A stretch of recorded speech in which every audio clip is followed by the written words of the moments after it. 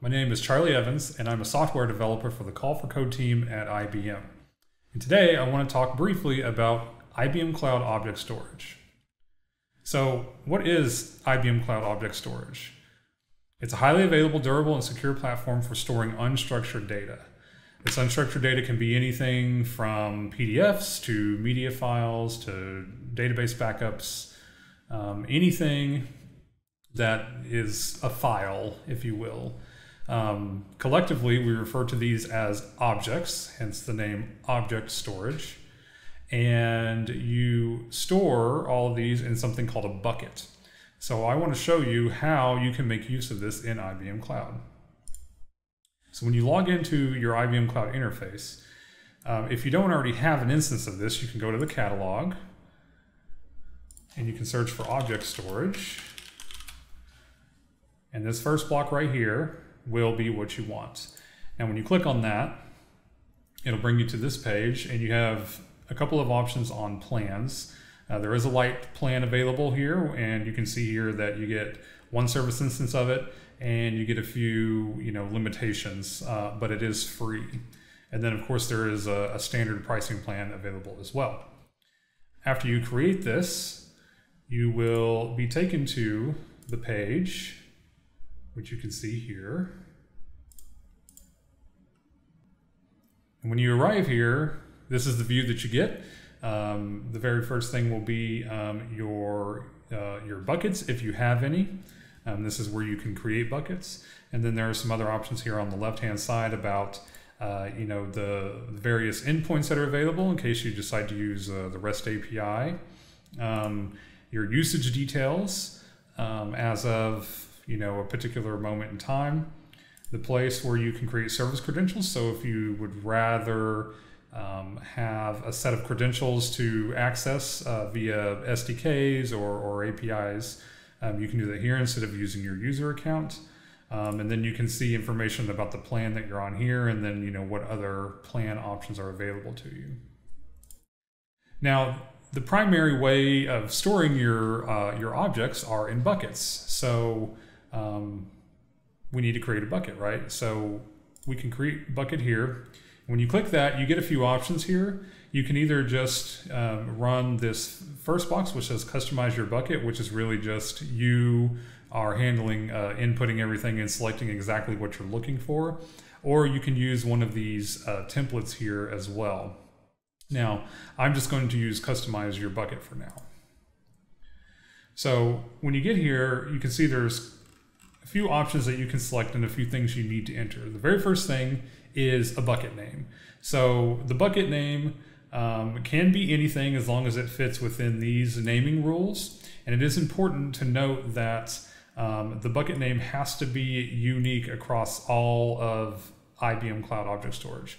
This is because it creates a unique URL to whatever your bucket name is, and you can't have URL collisions. So you can enter some sort of bucket name here. So for example, if I put Charlie Test Bucket here, right? And then if that's available, it will let me know that it's available.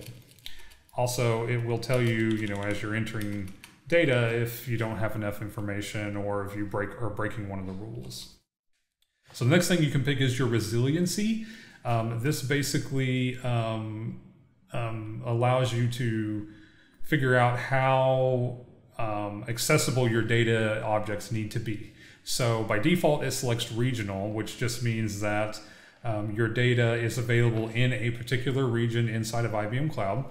You can use cross-region, which means that you will pick a geographical area, such as the United States, and your data is automatically replicated to all of the regions in the United States. You can see that here in the location dropdown that there are 3 geographical locations. And then the other option is single site, which just means that your data is accessible in a particular data center. This might be good if you need to isolate that data very heavily, but you do lose some resiliency because it's only accessible in that one data center and not anywhere else. So we'll stick with regional for now. And then obviously you want to make sure you pick the region that's closest to you that makes sense. So for me, that would be US South.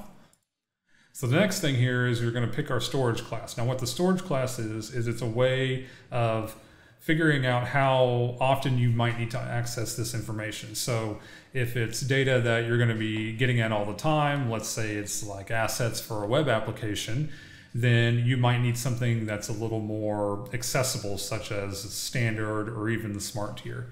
If it's data that's not going to be accessed a whole lot, and is more for archival storage, you can use, one of these vault or cold vault options here. We're going to stick with smart tier because smart tier will figure out your access patterns and will automatically allocate for that. There are some other options you can enable here.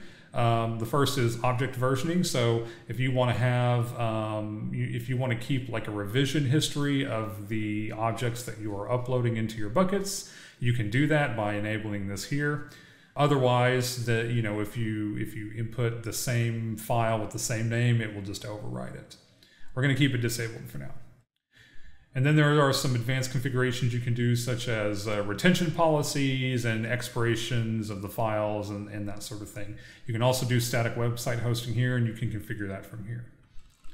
And then there are a few service integrations. So for example, if you need encryption on your objects, you can enable that here. And then you can, add some monitoring. Once you've configured all this, you can click Create Bucket, and it will create your bucket for you. So we'll go. I already have a bucket, so we're going to go back to my bucket here. And we can look at the bucket. Now, when you enter into the bucket view here, you can see that there's a few tabs at the top. The first one will show all the objects that you have in your bucket. There is a configuration tab, which is a little bit more detailed from the stuff we just looked at. So you can see here that it's got more information about the bucket itself, what its storage class is, how many objects are in it, what its resiliency is set as. There are informations here about the API endpoints that you would connect to access this bucket. This will be really useful, if you're developing. And again, the advanced configuration stuff, the object versioning, all of that is in here, and you can change those values here. And then the last thing is this permissions tab, where you can set access policies on the objects in this bucket. So for example, buckets are private by default, so you have to have some sort of authentication measure in order to get into the bucket. But if you wanted objects to be accessible publicly, you could come in here and you can enable public access by doing that. It will give you a warning by letting you know that this makes it accessible to anybody. But if you're okay with that, you can set the role here, and then you can create a policy. The same goes for even accessing it with like users or service credentials. You can come in here and you can assign roles to users or service credentials, or even access groups if you have those set up. And that's it for the quick detail. Now, as far as uploading, we can upload right here in the interface, which makes it super easy, right? We can just click the upload, and then we can pick a file, or our other option is we can just drag and drop. So we're just going to drag and drop. So I have this cool photo here that I might want to use as like a background for a website or something like that. So I want to upload this to my bucket. So all I'm going to simply do is drag and drop it, and it's done. So it says upload success, and you can see here that it's uploaded. It says one object, here's the date, etc. And then there's some actions we can perform here. But once we come back to the object view, you can see that we have our item here, and there's some things we can do to it. So we can look at more details about it. We can get a direct object SQL URL to download this. We can just download it here by downloading it. We can add tags to it. So, this might be a way to categorize, information that you're placing in here. So for example, I might want to say, that this is like a type of background, right? And I can save that. And then now when I look at the object details, it says that there's a tag and I can go view it. And then under the Lifecycle tab here, it just shows you if there are any rules and policies that have been configured that this object is adhering to. Now, there's a lot more that you can do with Cloud Object Storage, including accessing it via the REST APIs. There are library SDKs that you can use for Java, Go, PHP, etc.